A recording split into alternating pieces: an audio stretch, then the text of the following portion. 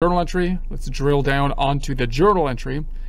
And so here's the journal entry. Now, if I wanted to adjust this, I can hit the drop down up top and say that we want to repeat, reverse, edit. I'm going to edit the transaction. And I want to point out that normally when we did the adjusting entry, they had this reversing tab. Now it's disappeared. They don't have it anymore. But there's a reversing tab when you first enter the journal entry. And so you could automatically reverse it when you put the entry in if it's a reversing entry, which is pretty neat. The other thing I want to point out here is that you might actually want to look at this transaction to see the debits and credits so that you can reverse it exactly. Now note, when you reverse the transactions, sometimes people get a little bit mixed up on what the best way is to reverse it. And let me just show you what I mean. If I go over here and notice that by naturally for debits and credits, I usually put the debit on top. That's what you're supposed to do. That's like the normal process. But if it's easier to see by putting the credit on top, then my recommendation is that's what you should do. So if I'm gonna format this by going to the Home tab, format, and make a skinny M, and let's just do the same transaction. We could say this is going to be the same here, debit, credit.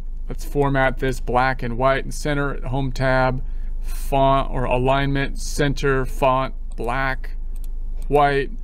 Let's center it, alignment, center.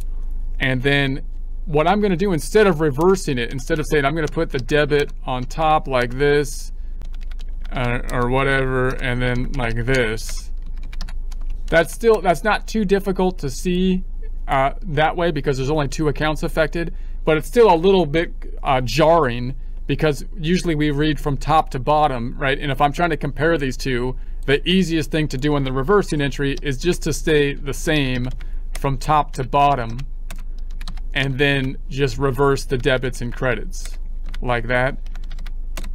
And so that's, to me, a whole lot easier to read than trying to reorganize, the number of the accounts. So that's what I'm going to do. So when I do the reversing entry, that's what I'll do over here. Let's do another manual. Let's go into the manual journal, which you can go here, or you can go to the accounting dropdown and reports. And then we're going to say this is going to be the journal report, and then we're going to enter a manual journal with some manual labor right here. Make sure you're warmed up.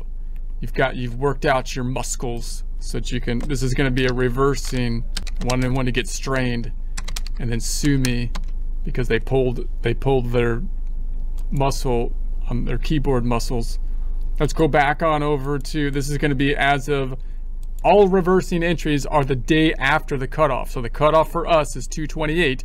All reversing entries are on March 1st. Now again, this confuses people a lot of the time. So I'm just want to point out that you're going to say, hey, look, the payment doesn't happen until March 15th. So it would be more correct. You could be correct for 15 more days or closer to correct if you don't reverse it until March 15th, because that's when. But we're not trying to be correct for every point in time. We're trying to be as correct as we can as of the cutoff date. And then on the reversing side, I don't want the reversing side hanging out in the middle of the next period, because then it's harder to locate and it confuses people. So we want to reverse everything as of the same date, the first date after the cutoff, so we can easily see one day being the cutoff entries and the next day being the reversing entries, sacrificing and being okay to sacrifice while doing that the fact that we're not making everything perfect for the middle of the time period, in our case the month. Now notice here's that reversing entry. So when I entered the adjusting entry, I could have just hit the drop down and say reverse it, and it would do this reversal for us, which is cool but hard to see. And that's why we're doing it manually here, so we can see exactly why we would do the reversing entry. So the accounts that are going to be affected, we're going to be debiting. We're just reversing this one. So interest expense. So I'm going to say interest. This is going to be a credit now. Interest expense is going to be a credit. So we put in the credit on top, and you're going to say, but that bothers me. That bothers me, but that's okay. Get over it, because it's easier to do it that way. But my supervisor doesn't like it that, okay. Then do what the supervisor wants, otherwise they might destroy you or something. But otherwise, I think it's an easier process. And then we've got the interest payable here, the loan, and this is going to be a debit. So interest expense, credit, interest payable, debit, reversing entry. Let's post it and then check it out. Make sure it's on March 1st, January, February, March. Okay. Just making, I had to say the months to make sure that that's the one after February. Sometimes I get them mixed up, even though I do this every day. For crying out loud, you get mixed up by, I mean, okay. So we're gonna go down and then we can see the side-by-side for February. We can actually, let's add, I'm thinking if I wanna add a column, let's add a column to our layout over here, because that would be neat. And I'm gonna add a column for the date of March. Let's add another column for March out here. Poor K, no, why not? You know, why not? So there it is. We added March. Let's update the layout.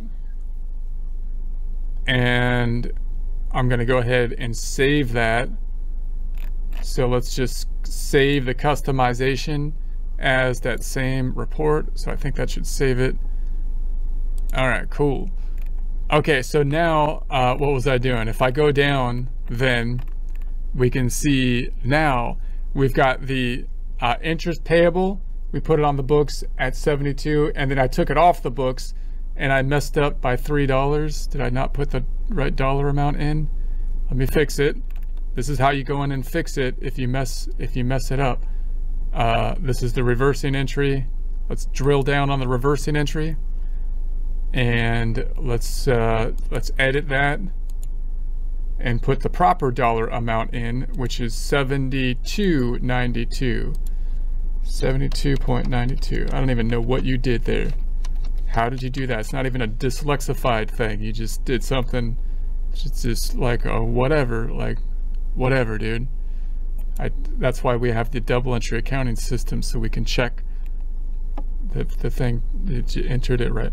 So let's go back down to the balance sheet again and check it out, and then we'll scroll down and we can see now that we have